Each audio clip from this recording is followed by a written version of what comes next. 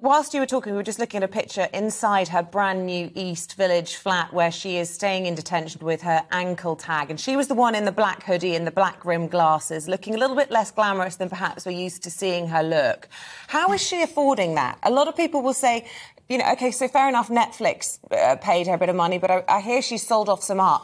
Was that art procured legally? I mean, a lot of people will think, how on earth has she come and, you know, she's not supposed to be in the country anyway. How has she managed to land a flat like that? And that's you in the pink dress, I believe. Yes, that is me in the pink dress. Well, you know, Anna has kind of turned into, you know, from con artist to artist. She's been drawing while she was in detention. She started drawing a lot while she was actually on trial. She did some caricatures of the prosecutor, who I'm sure loved that. And then she began selling her art while in detention. You know, there's one thing you can say about Anna Delvey, whether or not she's sorry for what she did or not, she certainly made the most of her time in jail.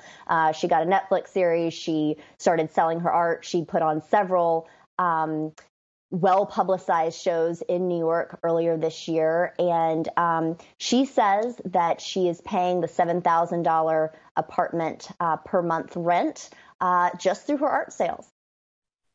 Wow. So it's, to be honest, it sounds like it's worth getting involved in fraud, multi-million-pound fraud, given you get a Netflix series, you get some time in jail, you can sell some art, do some drawings and come out and get a bit of fame and money.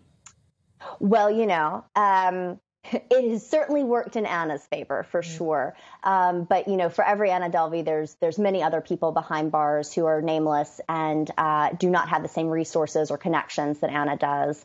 And I think for many people, it's not the answer, and it certainly should not be the answer. But, you know, Anna committed some crimes in her mid-20s, and she's now in her early 30s, and she's making the most of her past. I think, though, beyond the crime she committed, her character and who she is just particularly enticing to people, particularly Americans. Americans love a con artist.